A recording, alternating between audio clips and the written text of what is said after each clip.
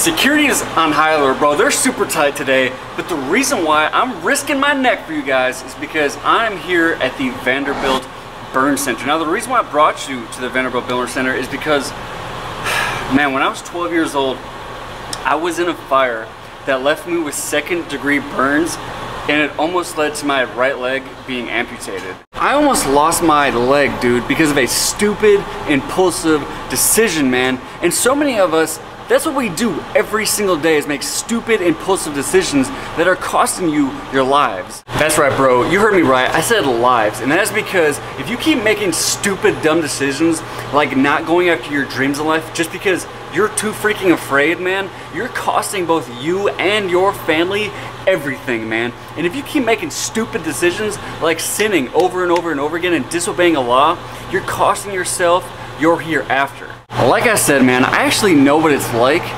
to be in a fire, man, to be terribly burned and go through some of the most excruciating pain that I've ever dealt with in my entire life, man. And if this is the dunya, I don't want to know what the hereafter is like. So today I want to actually teach you and show you what you can learn from my stupid mistake, plus 3 additional life lessons as a bonus. But dude, let's go somewhere else where it's not as sketchy. ألم تر كيف ضرب الله مثلا كلمة طيبة كشجرة طيبة أصلها ثابت وفرعها في السماء تؤتي أكلها كل حين بإذن ربها ويضرب الله الأمثال للناس لعلهم يتذكرون. Woo! This is much better, man. Ain't gotta worry about no security guards trying to shut down my video, bro. Alhamdulillah, I brought you to Percy Priest Lake, which is one of my absolutely favorite spots to come to, man. This is absolutely gorgeous, man. If you could see the blue lake the way that I'm seeing it, Allahumma barak, man. It's unbelievable, man. The scenery, man, the trees, the rocks behind me, man. It is absolutely gorgeous. But we're losing daylight, bro. So it's time to get in the video. Life lesson number 1 that I want you to take away from my stupid mistake, man, idiotic, impulsive decision, was that when you're afraid of the consequences, you may have lifelong regret. And this is what I mean. To give you a little bit of backstory, man, I was with some friends, man, and we found some metal scraps at a feed mill, and my friends encouraged me to light it on fire, man.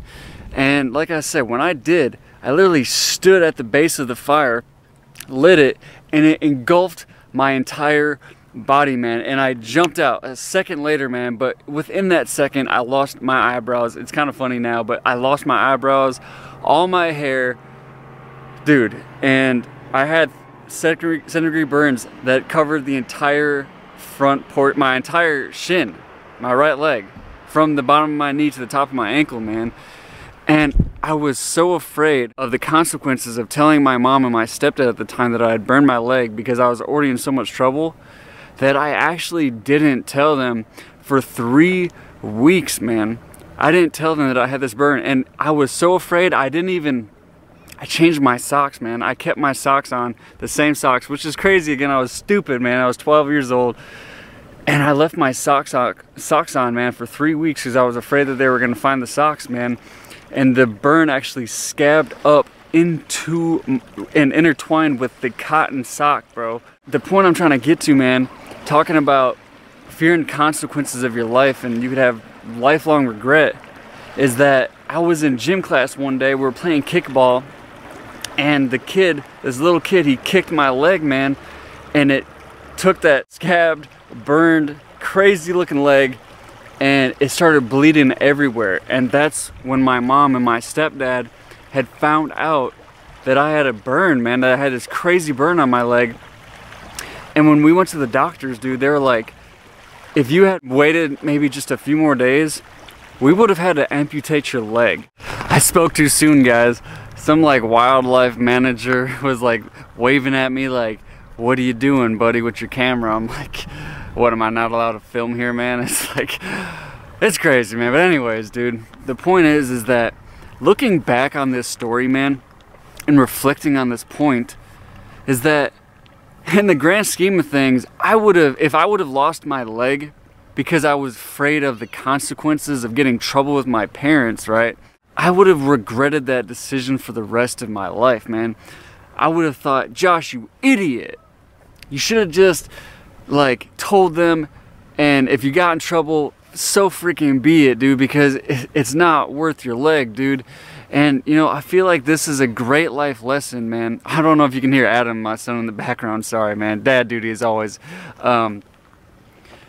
Is that, man, when you fear going after your dreams, right? You fear the consequences. Oh my God, what if I fail? Oh my God, what if I succeed and now I have all this responsibility and people are looking at me like you have to maintain this the success, and what if you go bankrupt, or what if you fail and you know, you have total blunders, or whatever it is, you know, your fear of success, your fear, excuse me, of failure, whatever, man, and you allow that to control you, you will have lifelong regret at the end of your life because you didn't go for it, man. Or if you allow these impulsive decisions to allow you to disobey a lot, to get some quick fix, man, to relieve you of some anxiety that you have, or some temptation that you have, man, it is going to lead to ultimate regret on the day of judgment. So my question to you, man, is what consequences are you fearing that are preventing you from taking action and is going to lead to lifelong regret, right? As you're thinking about that, point number 2, man, life lesson number 2 that I can take from this stupid decision I made, and that you can take as well, man, is who are your influences, man, right? When I was a kid, I was trying to fit in, I was trying to be cool and, you know, be accepted, man. And so these influences that I had, these negative influences, they were encouraging me to do stupid things, man, that weren't in my best interest. And so I ask you the same, man. Do you have influences, man, that are encouraging you to sin or encouraging you to be mediocre? And there's this old expression that goes, change your friends or change your friends. And if you don't know what that means, basically what this expression says is that you should try to change your friends, meaning if they're encouraging you to sin, to disobey Allah, right, to be mediocre, to not go after your dreams, to just settle, right, just be average, well, you can be the one that says, hey guys, maybe we shouldn't be doing this sin anymore. Maybe we shouldn't go to this place anymore. Maybe we shouldn't hang around these types of people anymore. Maybe we shouldn't do this anymore. Allah's not pleased with this, right? Or again, you know, if they're encouraging you, hey man, you know, just chill, bro, just chill, man. You know, let's go party, let's go waste our time here or there. Instead of actually taking our lives seriously, man, and being the change, you know, that could literally change our entire family tree, man. You could be the person that changes your family's life forever, man. The generations of your family forever, man, from all the good that you could do. But if you can't change them, if they're so stubborn and ignorant, well then you need to change your friends. Yani, meaning you need to change your circle of influence. You need to get new friends, man. And so that's my encouragement to you, man, when, you know, I had these people, unfortunately, that were encouraging me to do stupid things. Yeah, we were 12, man, we were 12, you know, and you're gonna make dumb decisions, man, but it's these types of influences, man, that make you do things that you normally wouldn't do, influence you and encourage you to do things that aren't in your best interest, man, and can lead you to a life of regret.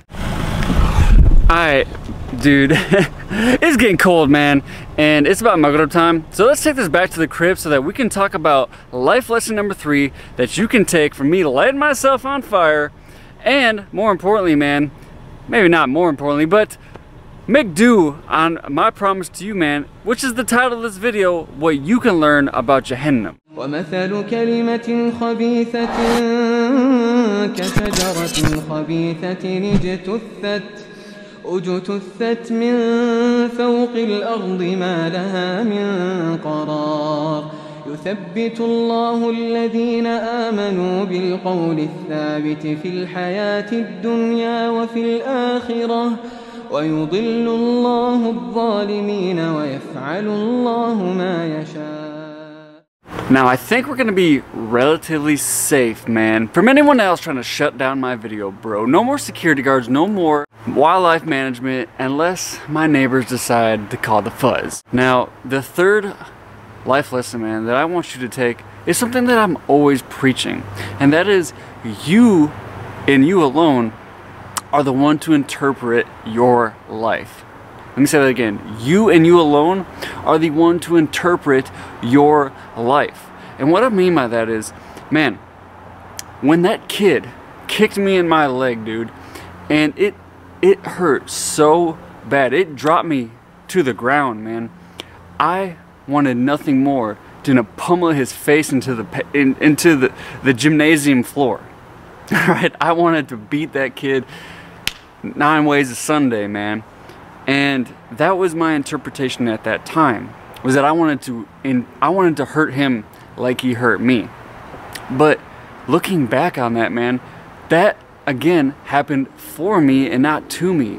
Because had he not done that, like I said, man, those doctors said, had you waited a couple more days, doofus, you could have possibly lost your leg, man. Do you understand what that would have done to me, man? How many things I would not have been able to experience, or I would have had so much difficulty experiencing, man. And just the fact that, dude, I've lost a leg over something so stupid, man. So now I look at it and go, man, that was something that actually happened for me, and I'm actually thankful to that, you know, obviously he's not a kid anymore, right? But that individual, man, I'm thankful, whether it was intentional or unintentional, for him to kick me, man.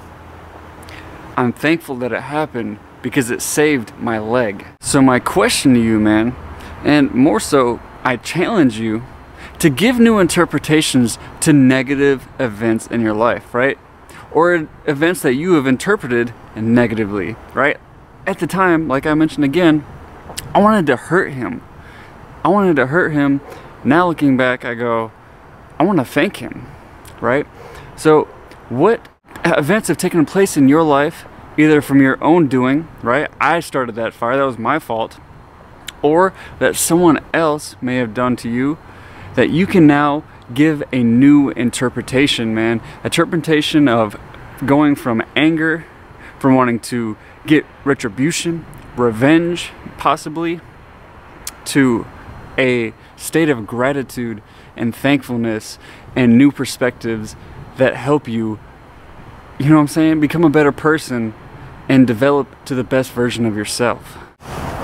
So man, to wrap things up and bring this to a conclusion, what have we discussed today? Well, we've discussed influences, we've discussed giving priority to the wrong things, fearing the wrong consequences, and just having our priorities totally out of line and out of whack, right? And lastly is interpretations. Now, you might ask yourself, all right, Josh, yeah, we've covered those things, but what does that have to do with Jahannam? Well, man, the way I look at it, what are people in Jahannam going to do, right? What are the inhabitants, what are the dwellers of hellfire, wa'adhu billah, what are they going to do? They're going to point the finger at other people. They're going to point the finger at their influencers, right? The people that influence them and encourage them to disbelieve and disobey Allah. They're going to blame them. They're not going to accept accountability. They're not or responsibility. They're going to blame other people, right? Another one is they had their priorities out of whack. Instead of prioritizing Allah, prioritizing obeying Allah, His legislation, following the messenger of, you know, of Allah alayhi salatu wasalam, they prioritize other things, right? My priority should not have been, oh my God, what are my parents going to do? Am I going to get in more trouble? Am I going to be grounded even longer? Are they going to take even more things away from me? Is my life going to be even more miserable? I'm not going to be able to hang out with my friends or whatever. They're going to make me do chores around the house. When really I should have been concerned about my leg. Because if I lost my leg, that's an irreversible calamity that I'll have to live with for the rest of my life, right? And so the people of Jahannam, man, they don't have their priorities right. And lastly is interpretations, right? Like we said, you give the interpretation of your life. And some of us, many of us, we mistakenly give the wrong interpretation to the things that happen to us. And many people in Jahannam, a'udhu billah, are going to have incorrect and improper interpretations. Whether it be the Christians who say, well, Isa was born without a father, so that makes him the son of God, Trinity. That's a wrong interpretation. Or the atheists, they believe, you know, in the Big Bang theory, correct? Right? God can't exist. There's no, you know, there's no proof of Allah subhanahu wa ta'ala. That's another improper interpretation. Right? So these are just three main points, man, that I believe we can derive from my story to help you focus on what's important, man. Get your influences right, get your priorities right, get your interpretations right for your life. With that being said, guys, that's the video. I hope that you got value from today's video. If you did, I'm going to ask you for a couple things. Firstly, please donate down to the channel below. You'll find a description. In the description, you'll find a bunch of links, right, to different means of donating to the channel so that we can reinvest that money back into the channel, to reinvest in yourself, really, to give you better quality content, higher quality content that all of us can enjoy and transform our lives. Bidni Allah subhanahu wa ta'ala. So that's number one. Jazakallahu khairan. Number two, please drop your boy a like down below, because it truly does help the channel, and share this video with your friends, with your family, right, and people that you think are actually going to benefit from it. Jazakallahu khairan for that as well. And lastly, if you're new here, be sure to subscribe and hit that notifications bell, because I'm dropping 2 new videos every single week, every Monday and every Thursday, and inshallah you don't want to miss it. Plus I'm dropping 2 live streams every week as well, and inshallah guys, you don't want to miss that as well. I realized that I never told you who I am if you're new here. Normally I start the video with As-Salaamu Alaykum, Josh here back with another video, hope you're doing well. But I was so sketched out, man, trying not to get busted by the 2.5 security guards at Vanderbilt, that I was just trying to get the shots done and get the heck out of Dodge. So my name is Joshua. This channel is all about mindset, marriage, and the Muslim struggle. If you're picking up what I'm putting down, again, subscribe, hit that notifications bell, like the button, like the video. And with that being said, Jazakallah khairan, Barakatahu as always. Stop worrying about yesterday, start worrying about tomorrow. Make today great, guys. I'll see you in that next one.